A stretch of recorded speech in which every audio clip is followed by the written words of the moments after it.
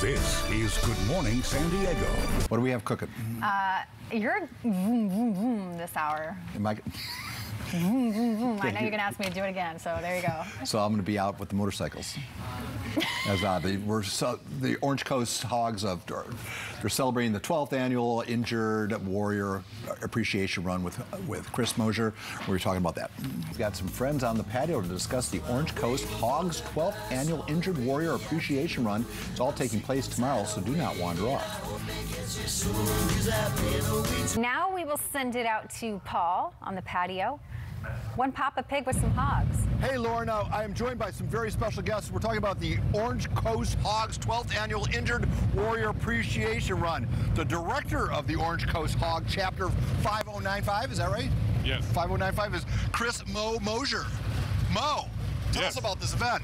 Absolutely. So each year we raise money and ride for just a fantastic organization called Warrior Foundation Freedom Station. And we ride a lot of miles around the country all year long. These are the best miles that we ever do. And how do you raise money? How does the money raised? So we do it a couple different ways. Is we get corporate sponsorships for the ride, and we raise the bulk of the money there, but then also through donations and also registrations for riders. And we have about 200 riders that are going to be there on Sunday, and they've all donated to be able to ride. Lastly, how many of your riders are vets themselves? Probably about 50% are vets themselves, so very active. It's a cause near and dear to their hearts. Absolutely. All right, I'm going to let you get on your bike, and we'll get back to you in a little bit. Sandy, let me slide between you and Neil here. Sandy, tell us about how you got involved in all this. First of all, your last name is? Lemcooler. It's Sandy Lemcooler. Okay. I'm the CEO and founder of Warrior Foundation Freedom Station, and this is the 12th year that this group has been able to help our foundation. So we have the ill and injured warriors, and yes, we still have ill and injured warriors that are being processed out of the military. We have a transitional housing with a program that's 18 months old, 18 months long, and it's very structured, and it makes a successful transition for our warriors. Why wait till they're out of the military to help them transition? We make it happen now. But anyway, it is so exciting when the riders ride up to Mount Soledad. We see them coming up that hill to Mount Soledad, and they have an incredible event up there for us. Mount Soledad is beautiful, great place to be looking out over the ocean, the land of the free, and knowing that we're all doing something for the betterment of our warriors. How is the money spent? We have 90% of every dollar goes directly to our warriors. It helps with the injured. It helps bring in family members. This year, we're going to be sending our warriors home. They don't know this yet.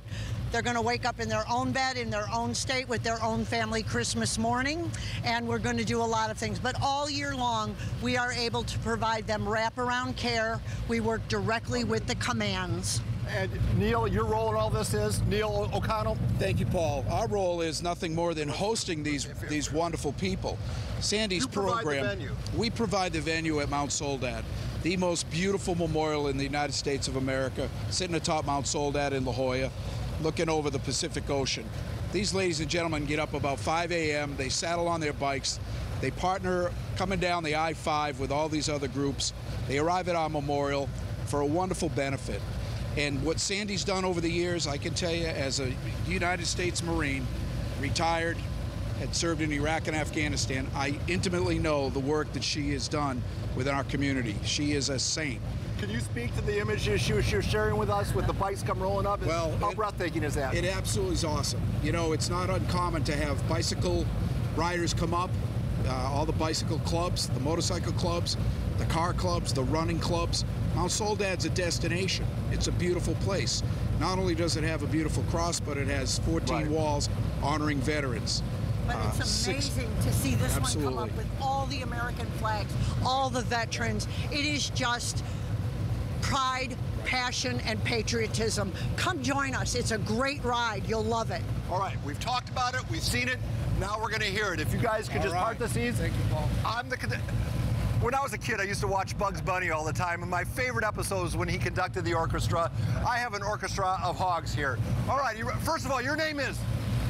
My name is Bill. Your name is? Mark Pappas. Your name is? Michelle.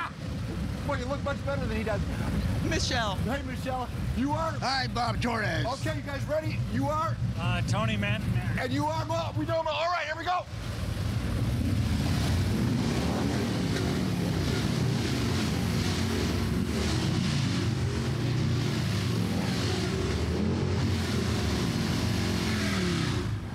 Back to you, Lard.